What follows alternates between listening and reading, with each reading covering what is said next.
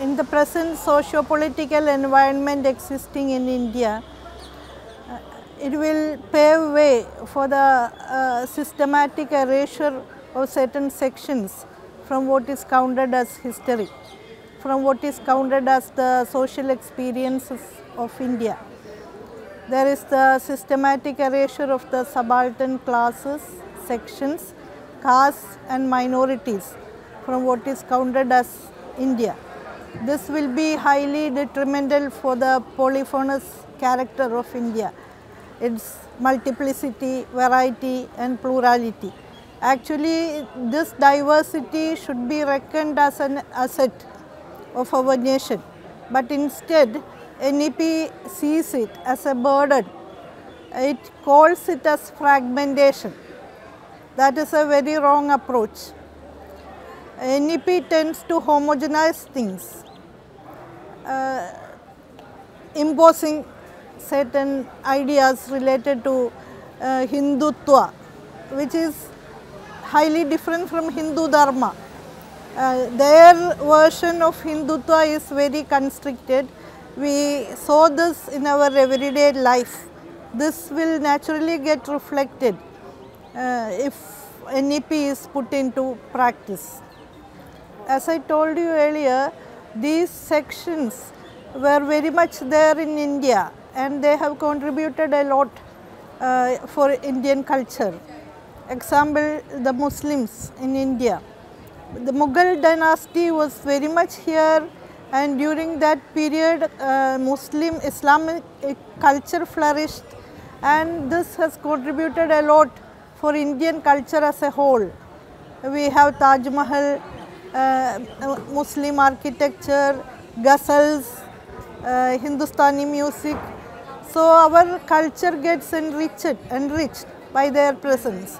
But in the present context, what we see is the erasure of their presence from Indian history. This is highly deplorable. Protest should be raised against such activities.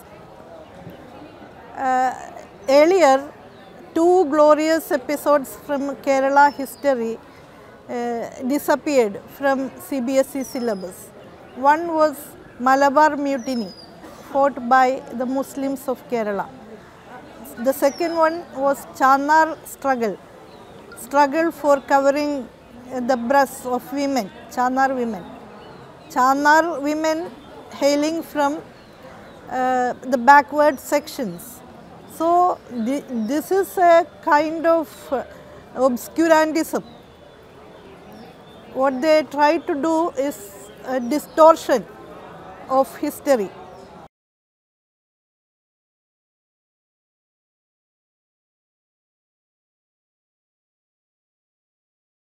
According to NEP, things will be regulated by a centralized agency called Rashtriya Shiksha Ayog.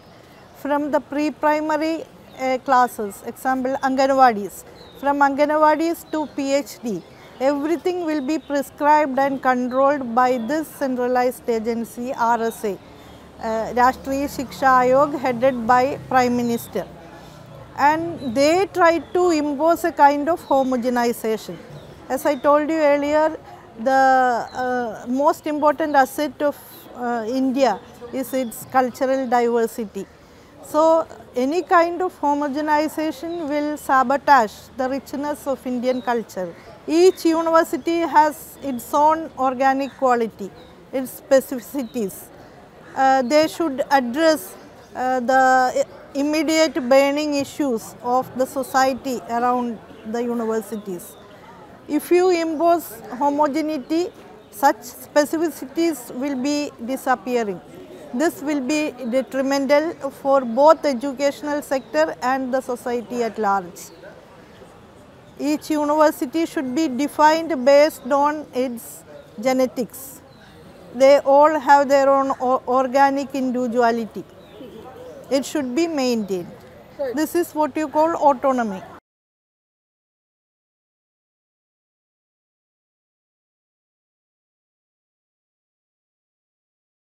In BHU, a notice was issued in search of young researchers for establishing Manusmriti as a very appropriate text in Indian context.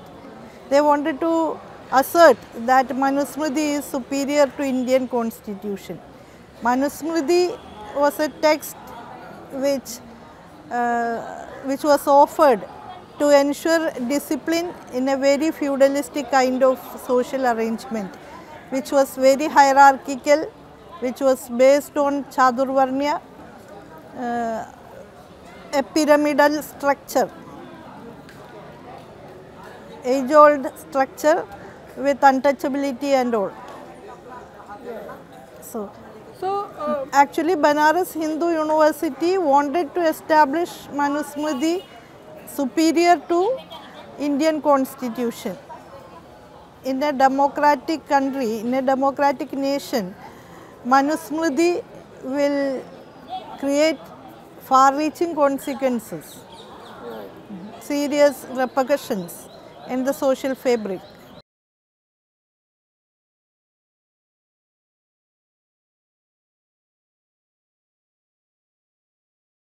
Actually, third quality universities come to India because in developed nations they seriously face the threats of economic lack of economic stability. Economic problems are there. In order to handle with these, they start to establish open universities or their branches in other third world countries. They want to get money. Profit oriented motive is there behind this, and we wholeheartedly welcome such universities here. This will be detrimental to Indian universities and Indian culture as a whole. If you study in an Indian university, you study Indian culture, you study India's economical specificities related to the economic structure of India. But in a foreign university, you never pay attention to the specificities of Indian context. That is the difference. That will be more general, related to their nation.